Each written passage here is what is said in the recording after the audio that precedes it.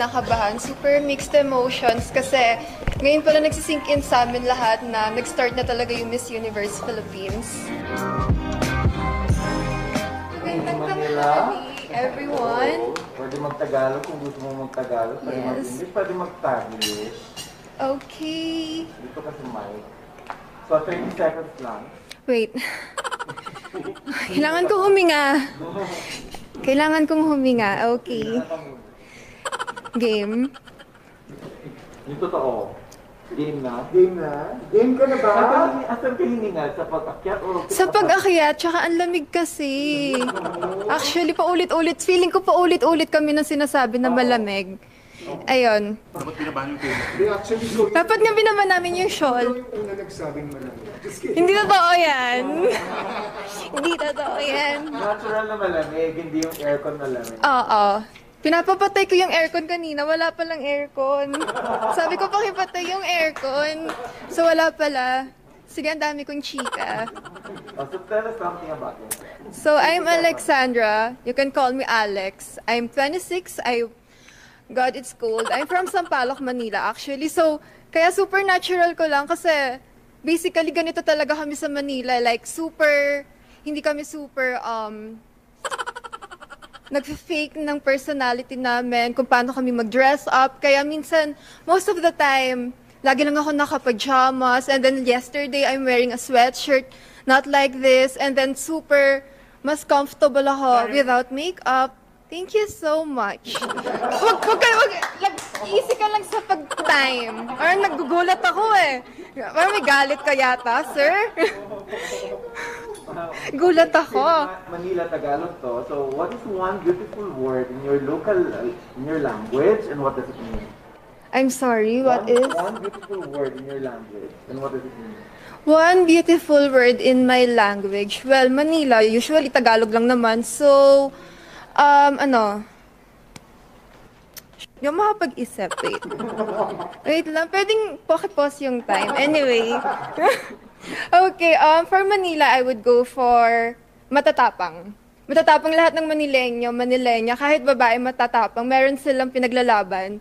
Especially, alam namin, tama yung pinaglalaban namin. Lagi kami nasa tama. Kasi, it's super nonsense naman kung easy lang direct. Easy ka lang direct. Huwag kang magalit sa akin direct. Ako lang to direct. Question.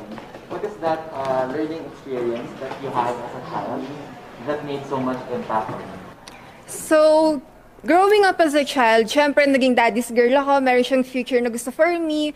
And then, parang ako, wait lang super chill na lang ako ng tayo. And then parang, ako syempre parang iniisip ko super limited ng resources ko.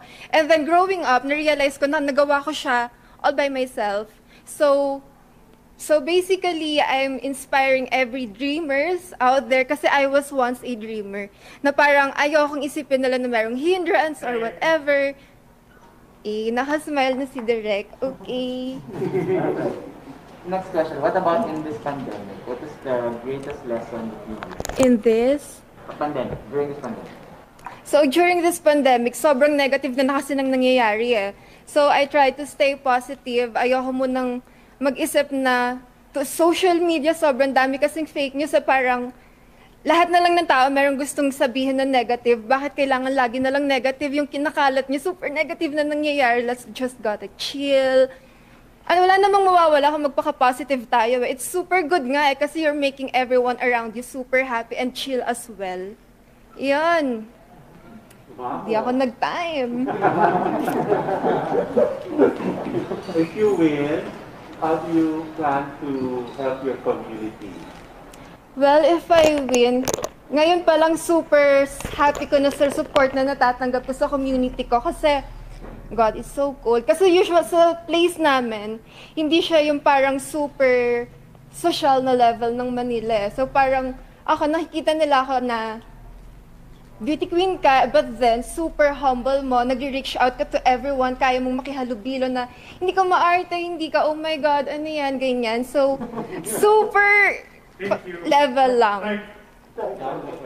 You're welcome, Direk. What color do you think symbolizes the phenomenal woman? Phenomenal woman for me, the color that would symbolize as a phenomenal woman for me, I'm wearing pink right now, but for me, it would be color black. Kasi color black is super neutral lang, and it depends kung paano mo kayang dalhin yung black na super plain lang siya.